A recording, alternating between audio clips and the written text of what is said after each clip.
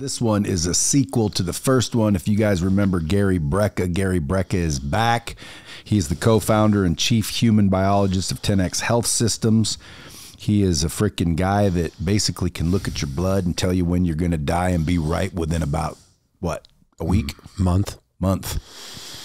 Imagine getting a blood test from someone that can literally look at your blood, and if you don't change what you're doing, can anticipate how long your lifespan will be and be correct within about a month time. Now, last time you were here, dude, your phones blew up and your website blew up. Are we prepared for this visit? We're prepared for this one. If people want what we're going to talk about and they want to get a blood test, where do they go? They go to my Instagram at Gary Brecka, GaryBrecka. Okay, guys. So listen, trust me. And these aren't expensive tests. No. They're basically lifesavers, No I like question. to call. So last time, dude, a lot of people called in. I'm sure you freaking had a lot of different results happen. My blood that you saw, you said was damn near miraculous. Virtually perfect, yeah. I mean, you're significantly younger biologically than you are chronologically.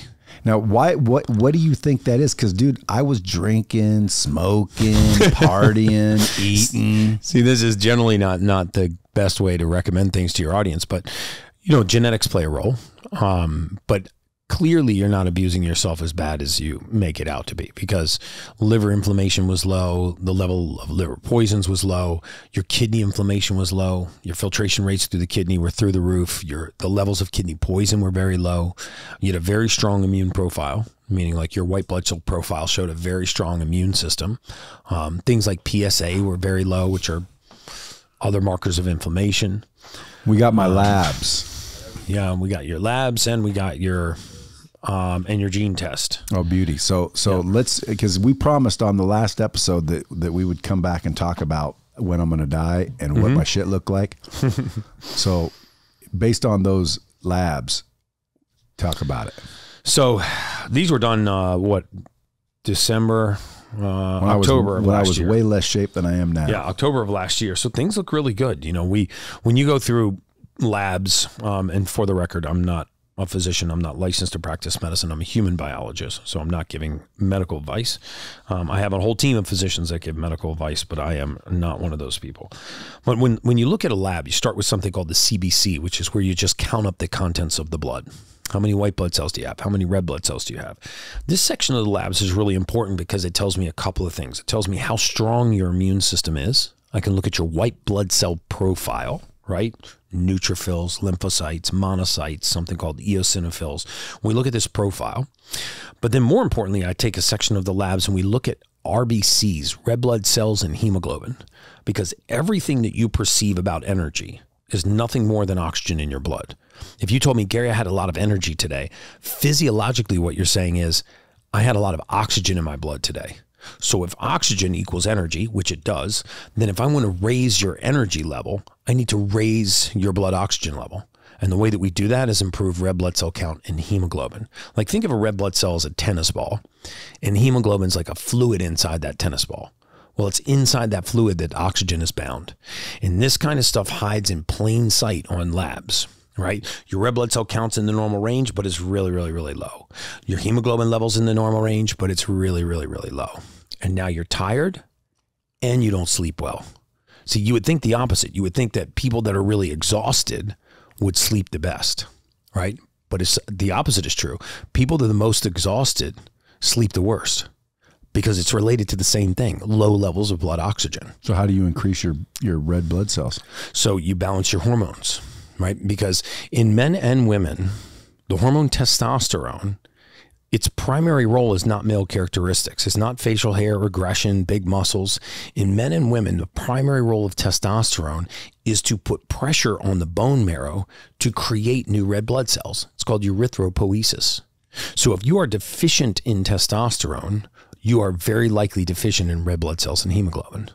So by moving testosterone into the normal range, into the optimal range, you can elevate red blood cells and hemoglobin. And by the way to do that is not always with hormone therapy. I would say 40 to 50% of our patients that qualify for hormone therapy are not on hormones, right? They're on raw materials. I mean, this is what I've dedicated the balance of my adult lifetime to, is the study of the human body and the physiology behind what happens when you take certain raw materials out of the human body. Well, you get what appears to be pathology and disease. Like, for example, the hormone testosterone is made from something called DHEA. DHEA is made from something called vitamin D3. So if I pull vitamin D3 and DHEA out of the body, I can collapse my hormone level, and I don't have any problem with hormones, right? In order to raise it, I just put those raw materials back into the human body, vitamin D3, DHEA, and very often you see hormone levels like testosterone rise back to the normal range. By the way, vitamin D3 is what I take a lot. Good. And yeah, you were 123 on your labs, if you don't mind me. Yeah, is that good? That. That's very good. I don't have an issue with it being over. The range is from 30 to 100. Most people are below 30. Most people are clinically deficient in vitamin D3. That's why COVID hit those people hard. Yeah, that's why COVID disproportionately affected minorities. It had nothing to do with their minority status. It had to do with the pigment of their skin. Do you think whoever created that did that on purpose? Oh, now we're getting freaking banned. No, actually, I mean, if you think about it, they're just, the immune system suffers when you deplete vitamin D3, right? But everyone should be on D3. Everyone should be on D3. Now, do you need a K2? You should take it with vitamin K2. 5,000 IUs of D3 with about 80 micrograms of K2. Remember, D3, amongst other things, is a calcium transport molecule. So I want the calcium to go into the bone, not into the arterial wall. So vitamin K2 will make sure that that calcium makes its way into the bone and not into the arterial wall. Yeah, so don't just go out and get D3, folks. Get D3 with K2. They sell it with K2, too. Yes. That's the one I take. They sell it with K2. Minimum 5,000 IUs. 1,000 IUs or 2,000 IUs. 10,000 a day. Yeah, most people should be on 10,000, but that's what you want to get blood work done for. That's what we put you on. So, you know, obviously people are listening. What if they feel good? Everything's fine, but could there still be looming trouble in their blood? Well, when you say people feel good, that's their perception, right? I mean, most people have accepted such an erosion of their baseline sense of normalcy. They've accepted a baseline sense of normalcy that is so far below their optimal level that they have not even realized it. You know, a lot of times after we see patients, they'll call me, go, "Oh my God, Gary, I feel amazing." And I always say, well, you don't really feel amazing. You just feel normal. That's what normal's supposed to feel like. You just forgotten how good normal feels.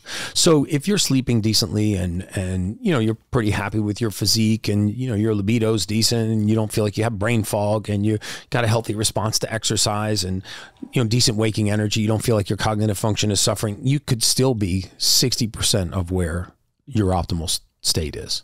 Look, if you look at Grant Cardone, for example, it was before I started treating him. If you go back on his Instagram 4 years, he looked 15 years older 4 years ago than he does today. Because now his blood work's dialed in perfectly. He doesn't have any nutrient deficiencies in his blood. Most people are running around just kind of supplementing for the sake of supplementing. I'm not a big believer in just supplementing for sake of supplementing. Do you sell those big oxygen tank things? We do. That's a game changer. See, because if oxygen makes it and you breathe in oxygen while you're working out. Oh, the presence of oxygen is the absence of disease. How do I get one of those oxygen things? I'll send you a link to get one. It's called the HyperMax O2 system. It's called exercise with oxygen therapy. So first you lay on a PEMF mat, pulse electromagnetic field. Looks like a yoga mat, right? You lay on this mat and it runs low Gauss current through the body, about the same current as the surface of the earth. And what this will do is it'll alkalize all 32 trillion cells in the human body in about 16 minutes. I put mine right in my bed and I set a timer on it so it actually goes off while I'm sleeping. You don't even notice it. So when you wake up, all that EMF frequency is blown out of your body, right? Right now you've got 5G, EMF, dirty EMF frequency. And by the way, the shoe has not dropped on 5G frequency yet. Stay tuned because that shoe is going to drop pretty hard. When we start analyzing the impact on cellular function. So having a PEMF mat will not only blow these frequencies out of your body, but it will alkalize all 32 trillion cells in the body. And disease cannot exist in alkaline states. Disease does not thrive in an alkaline environment. All cancer has two common characteristics. One, it's DNA replication run amok. All cancer is aberrant DNA replication. And all cancer begins in a hypoxic environment, an oxygen-deprived environment. In fact, you know, when I went back and talked about my career as a mortality expert, you know, people said, well, how did you predict so accurately when people were going to die? I said, well, first we predicted the onset of disease, and then we would predict the severity of disease. And the way that we predicted both the onset and the severity of disease was by looking at how well or how poorly your body managed oxygen. Because think about it, every human being leaves this earth the same way. We all die of exactly the same thing. Everyone dies of hypoxia. The definition of death is lack of oxygen to the brain. Now, it might be a gunshot wound, a bus, a heart attack, a stroke. You know, there's lots of reasons why that could happen. But when you can no longer sustain enough oxygen to the brain, that's a definition of death. But we tend to think of them as an event, right? Like something that happens to us. But that's not true. We're all on a hypoxic curve, a predictable curve. You're either managing oxygen very poorly, in which case you're accelerating towards the grave, or you're managing oxygen very well, in which case you're moving very slowly towards the grave. And so the less steep we can make that curve, the further we push out the onset of pathology, of disease, the less severe all pathologies and disease come. So how do I look in that regard? Your oxygen transport's excellent here. And I'm not being paid to say that. I mean, your red blood cell count's in a great range. You could probably, you know, use a little blood dump. A little what? Blood dump. You Yeah, know, that's what, that was a year ago. Yeah, this was before you had your blood. Yeah, we dumped it when you were here. Yeah, if you look at the How incidence often should someone blood dump? 2 to 3 times a year after so testing. I'm 2 to Probably 3 do. behind then. Turning your blood over is one of the healthiest things you can do. Because I didn't do it since you left. How do you blood dump? You do an IV, you run 500 mLs of fluid in, you can take the IV off the pole and put it below the level of the heart. It Yeah, will but who pull does the same that? amount Like, of fluid out. I ain't doing it Our myself. nurses, our Are you out of doctors. your mind? Or you can go to Red Cross and donate a pint of blood. That's it? Yeah. Just go donate. Unless your blood's too thick, then they won't take it. Then we have to write you a script for something called therapeutic phlebotomy, which you actually donate the blood and then they toss it because it's too thick. Because remember what we said about testosterone. Its primary role is to put pressure on the bone marrow to create new red blood cells. Well, now the blood can thicken with red blood cells, right? So we have to get some of those out. If you look at the incidence of cardiovascular disease between men and women, you'll see that men lead women by a huge margin until women stop menstruating. Right after they stop menstruating, there's a parabolic spike in the incidence of cardiovascular disease, and women approximate men in the incidence of cardiovascular disease because they're not turning their blood over anymore. They're not bloodletting. They're not bloodletting. So it's very healthy for you to bloodlet. But in any case, Interesting. Back to the PEMF mat. You lay on this PEMF mat and you get alkaline. See, it's a total fallacy that you can make your blood alkaline by drinking alkaline water.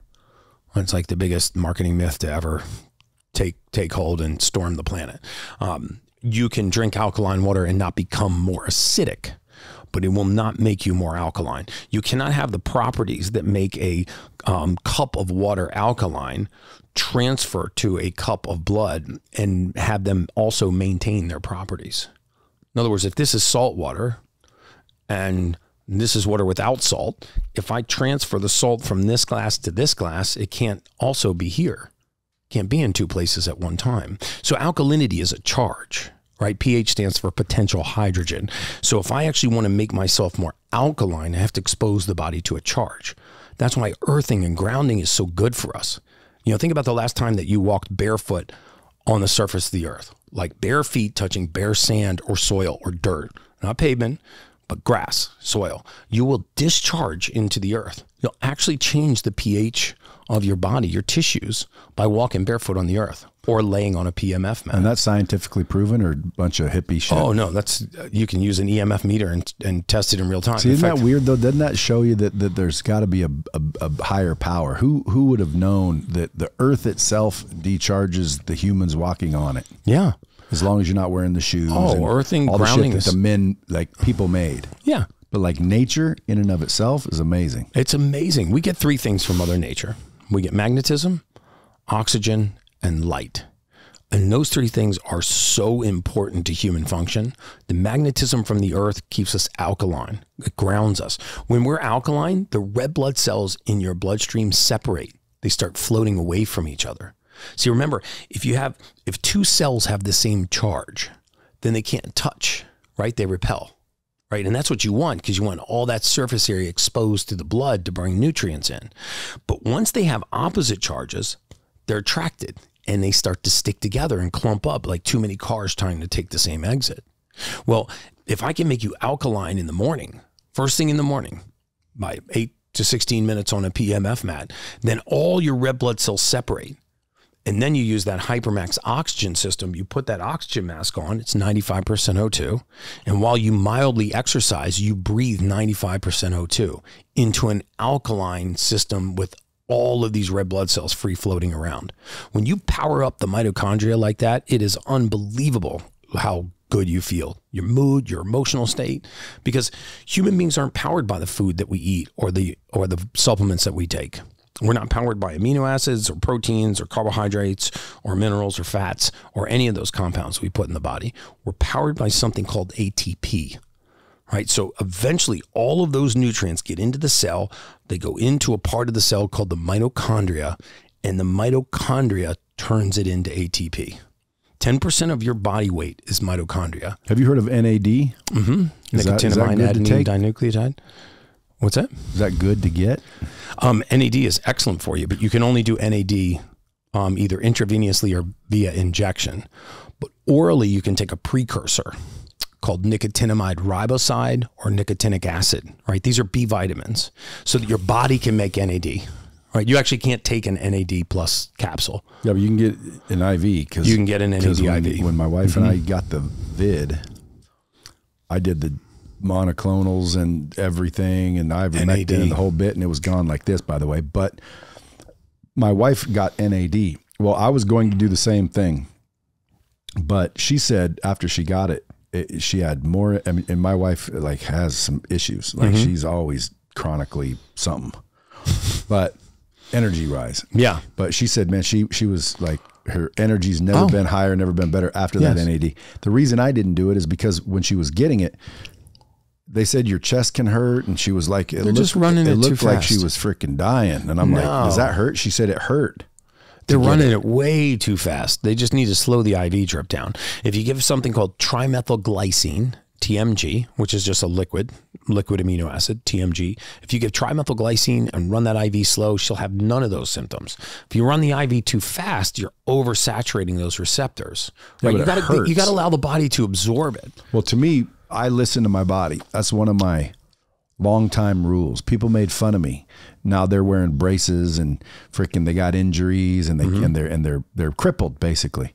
Yeah. I feel great. I can run and walk, and I have no hip problem, no joint problem, no joint pain. I have no problems. But that's because I listen to my body. If I was at the gym hitting it, and the next day I feel like it's so sore it hurts, that's, to me, I may be wrong, but that's my body saying, don't do that shit. Oh yeah, joint pain. You want to listen to joint pain. Muscle soreness is great for you. Joint pain is terrible for you. Muscle soreness. Yeah, light muscle soreness. Especially when you get massages when you're a little bit sore.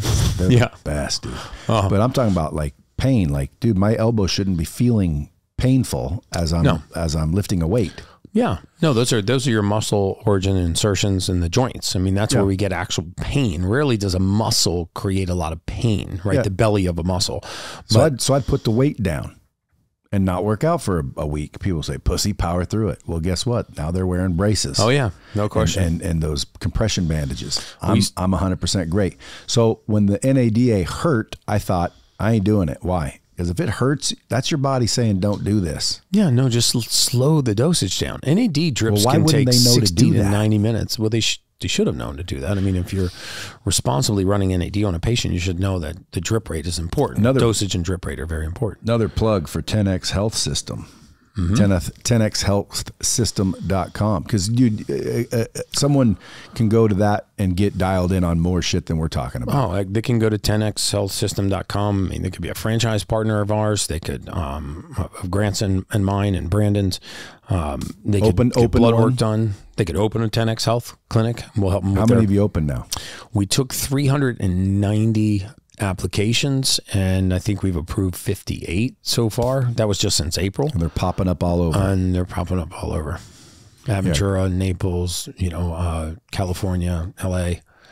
They're going to be big one of these days because it's basically true anti-aging. It really is. And longevity. Because, you know, coming from the mortality space, you know, I borrowed a lot of that knowledge from the mortality space. I mean, if you understand what makes people die, then you conversely understand what makes people live. And the sad thing about my previous career was I wasn't allowed to have any contact with the patient or any contact with the treating physician. Now, partially because I'm not licensed to practice medicine, but also because they don't want someone from an insurance company getting involved in the medical care of the patient. But the sad thing is, even if we saw life-threatening drug interactions, we couldn't have any communication with the patient. That's so crazy. It was terrible. I mean, I felt like I was just sitting behind a thick glass wall, just watching blind people walk into traffic. And, you know, eventually I realized there was human beings on the other side of those spreadsheets. And that's what made me make a conscious decision to leave that career and kind of touch the face of humanity by getting into the wellness space. And then Grant Cardone and Brandon Dawson bought us last September. I don't think the last time I was here, I don't think Grant had acquired us yet. I don't remember. Maybe. If it was before September. In any case, whatever it happened, you know, Grant doesn't buy stupid shit. So no, he definitely must doesn't. have saw an opportunity. Yeah.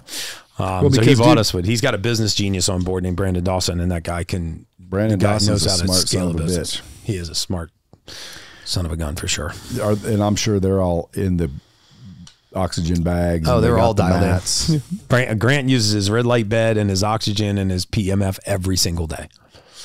Yeah, every single day. He hates to travel when he's away from it. Dialed in with some of that. All right. And if anybody's listening wants dialed in, get a hold of Gary at Gary Brecka. By the way, very simple. Gary. Yeah, Gary. Double. You got anything for vision? I do. GaryBrecka.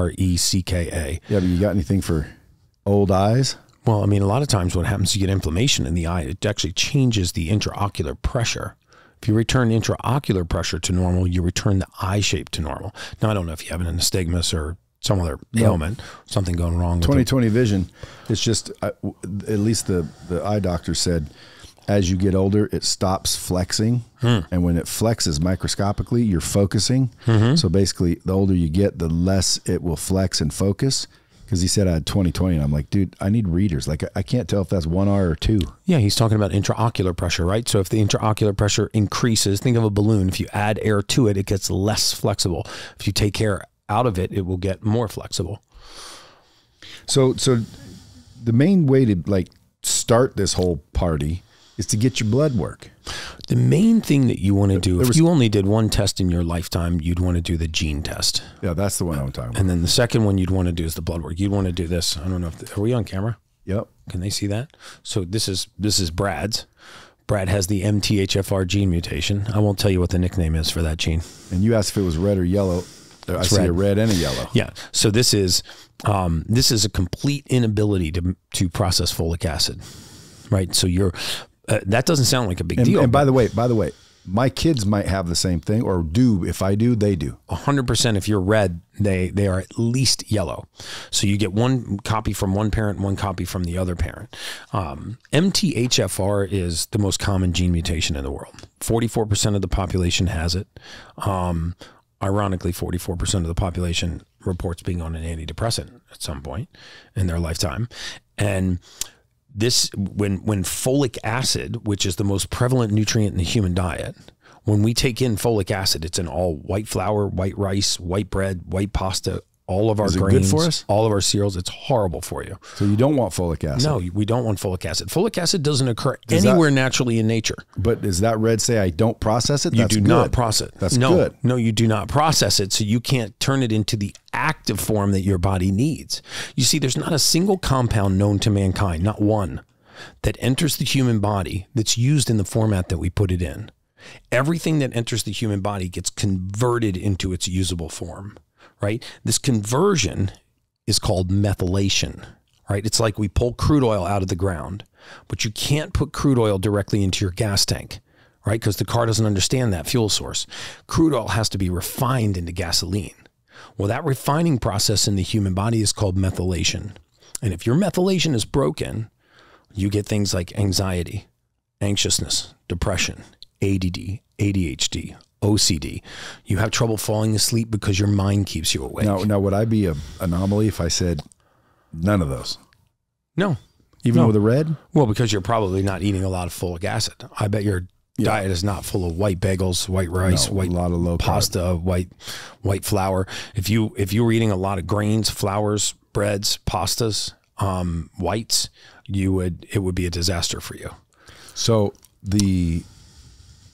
it's one of the leading causes of postpartum depression in pregnant females, because sadly what happens is 44% of women have this gene mutation too. And then they get pregnant and the doctor tells them to take high doses of folic acid. Even though folic acid doesn't occur anywhere naturally in nature, it doesn't occur anywhere on the surface of the earth, right? They say, take this unnatural man-made chemical because it'll prevent neural tube defects. Well, 44% of the population can't process it. So when they take 1,400% of the daily allowance of folic acid, they get depressed. And then eventually the pregnancy ends and they stop taking the prenatal vitamin and the symptoms go away. So they blame it on the pregnancy, not on the vitamin. And this is true with so many different conditions in the human body. You know, there are a lot of genetically inherited diseases we call genetically inherited diseases, but no physician can tell you what gene is being passed from generation to generation to cause those diseases to be inherited.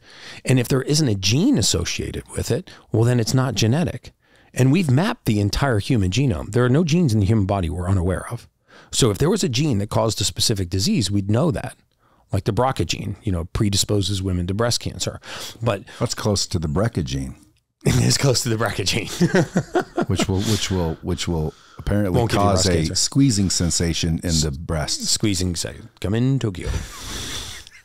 Boy, we just really went off. Can we cut this part out? Is this live? Hey, so, well, number one, the pills you sent me. Yes. The 5-methylfolate. Yeah, the 5-methylfolate. So I just start taking one of those. You call them the 5 motherfucker pills.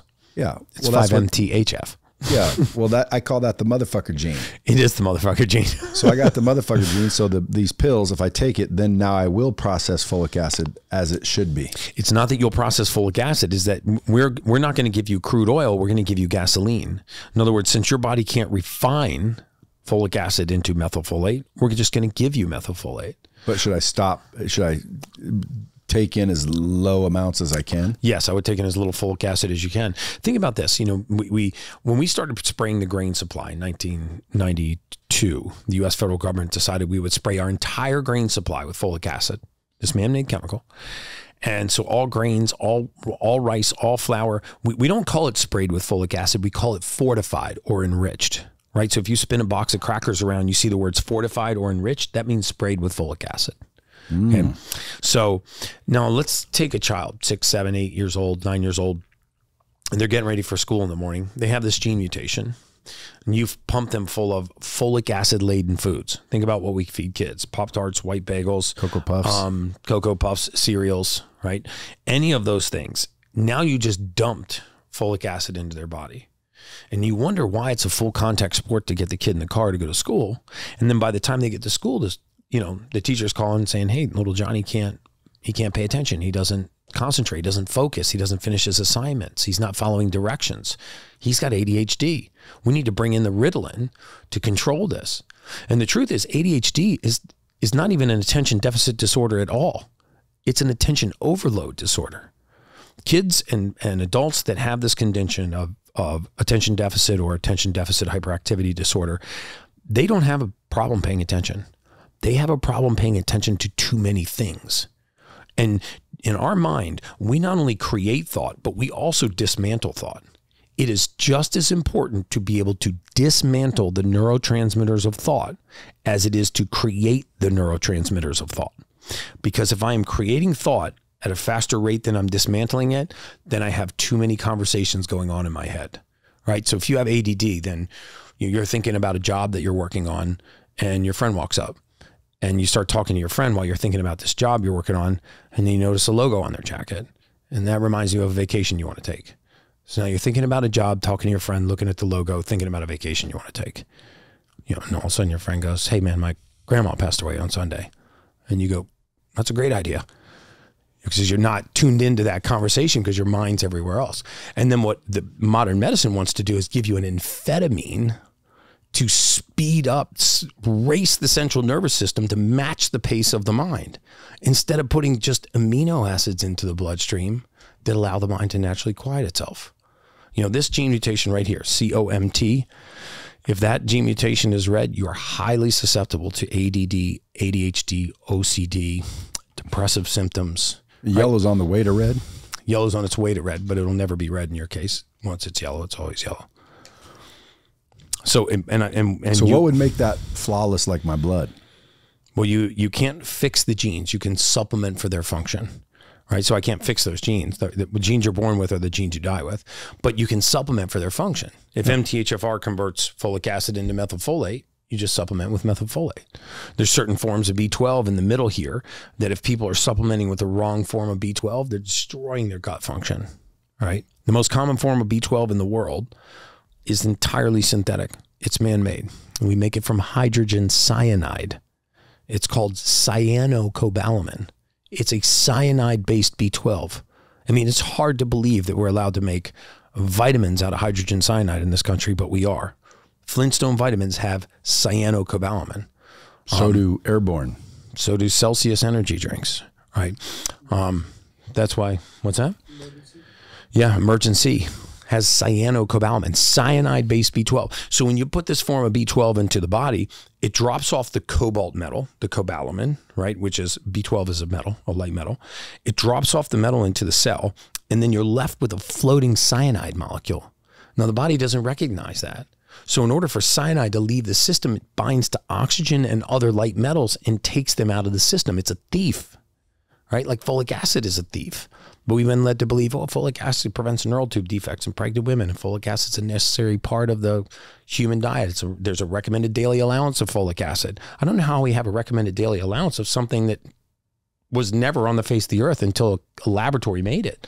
I mean, how could it be essential for health if we actually made it in a lab? Can those pills be taken by my kids? Oh, no question they can be taken by your kids. It works with the gummies all the way down to 2 years old, as they can chew and swallow. But I mean, is there like an amount you prescribe to me? It's appropriate for their So you don't give your kids your D5-methylamine? No. In fact, you know, right on here, I got a chart that actually gives you the ages. Tested, correct? It says age 4 to 8, 9 to 13, 14 to 18. You should definitely have your kids tested. You only do the test once in your life. Most of us are supplementing just for the sake of supplementing. So gene test, folks. I'm telling you right now, go get a gene test. That's life-changing. And you don't go to 10X Health Systems for that. You go to @GaryBrecka on Instagram and DM his ass, right? Yeah, just DM me and I can't believe you don't have a page or something, though. No, you can get it at 10X Health System, too. Oh, you can? Okay. Yeah, either one. Well, I just want to make sure people have the clear tactical to because a lot of this is interesting. People are like, yeah, that might be me. I got kids like that, and then if you've got kids with ADD, ADHD, OCD, if you've got depression, if you have anxiety, my little girl has anxiety. Like, dude, I'm telling you, sometimes I think to myself, like what is she doing? No, she has a gene mutation that doesn't allow her to methylate something called homocysteine. I'll tell you 3 things about her anxiety. Get her a gene test. No question. And then you guys will prescribe her the vitamins, amount of stuff, and then she'll take it, and her problem will go away. No question. If you ask somebody that's suffering from anxiety 3 questions, you can prove that it's not coming from a cluster of symptoms. It's not coming from their outside environment. It's coming from their physiology. So the first question you ask them is, have you suffered from anxiety on and off throughout your entire lifetime? Almost always they will say yes. And then the second question is, can you point to the specific trigger that causes it? Can you always just point to the specific trigger that's causing your anxiety? And the majority of the time they'll say no. I can just wake up in the morning feeling anxious. I can be driving home from work on an otherwise innocuous day and I can be overwhelmed with anxiety. And that must be a crazy feeling too. It's terrible because it drives them crazy because they don't know what's causing it. I mean, they can be in a calm environment like this. You know, my son's sitting there, you and I are just shooting the shit, and all of a sudden I'm just overwhelmed with anxiety.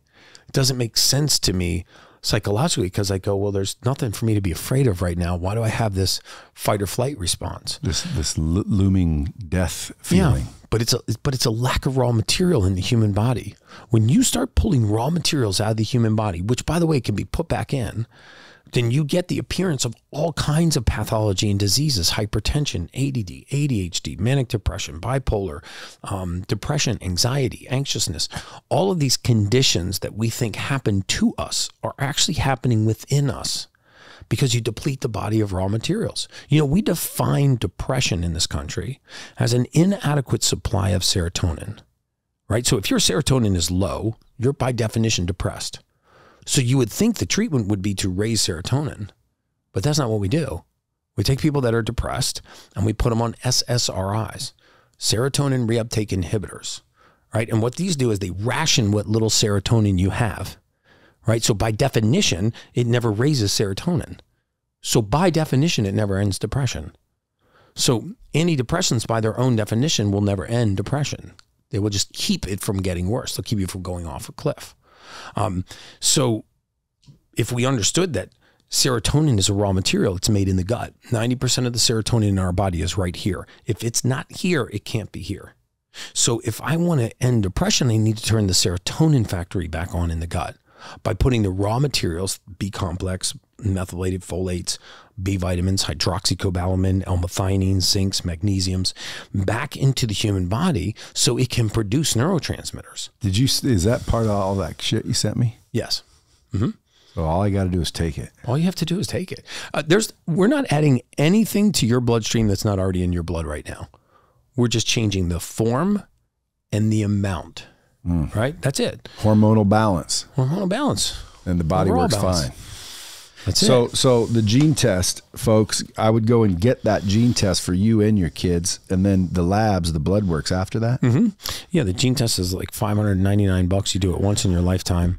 Once in your lifetime, because this shit don't change. You just need to figure out what you Never are. Changes. So you only know need to what do it you're once. deficient, and then that'll solve all kinds of depression, anxiety, all kinds of issues that you would think, you know, you've been taking medicine for. You don't. Not have to only take that, anymore. you'll know exactly how to supplement for the balance of your lifetime. You won't be guessing on, do I need St. John's wort and curcumin and CoQ10? And Does that increase longevity? certainly increases longevity. If you look at methylation and longevity, if you just Google that, you'll see that perfecting the DNA replication process is a recipe for longevity. You got a 10X Health in Vegas? No, but we would love to open one here. You want to open one with us? Yeah, well, it depends on what it costs, but yeah. But I'm also in Nashville. You got one there? No, not yet. See, maybe I'll open here and there. That'd be great. And the dude you're going to see here in a minute, we won't mention any names. No. I bet you he'd open one like this. I bet he will too. Dude, I appreciate you swinging in. I'd keep talking to you, Awesome. but you got to go or you're going to miss your next appointment. Folks, if you go to the last episode, we got a little deeper in stuff.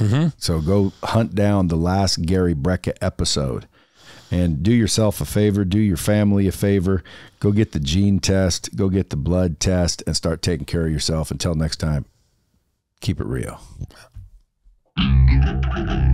Dropping bombs with the real Bradley.